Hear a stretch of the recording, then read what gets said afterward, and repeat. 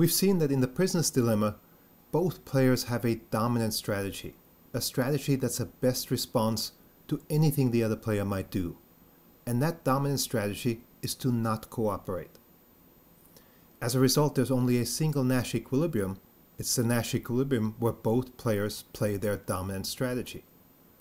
So neither player ends up cooperating, and the two players end up at an equilibrium outcome where they get a lower payoff than they would if they both cooperated. But they can't find their way towards cooperation because of the strong incentives for non-cooperation. Unless someone forces them to cooperate, they'll be stuck in this non-cooperative equilibrium.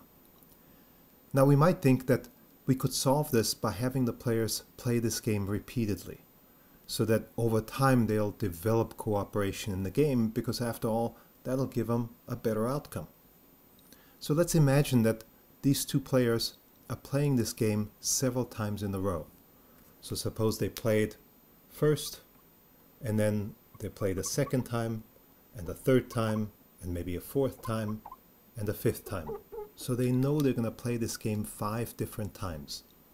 So we now have a sequential game where in each stage they're playing a simultaneous game, but they keep doing it 5 different times.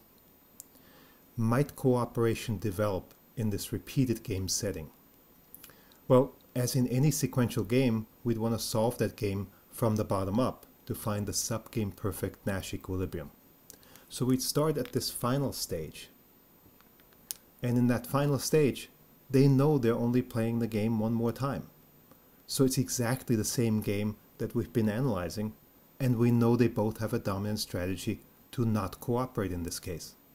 So we know they're not going to cooperate with each other in that final stage. They know at the second to final stage that they won't cooperate in the last stage, so there's nothing they can do in this stage to induce cooperation later on. So that means in the second to last stage, they're facing exactly the same incentives as they would if they only played the game once.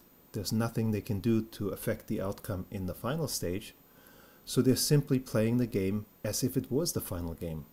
And so again, they have a dominant strategy to not cooperate.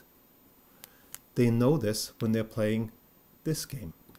They know they're not going to cooperate in the last 2 games. There's nothing they can do to induce cooperation in the last 2 games, so they once again play the game as if it was a single shot game. And we know the outcome of that game, which is to not cooperate.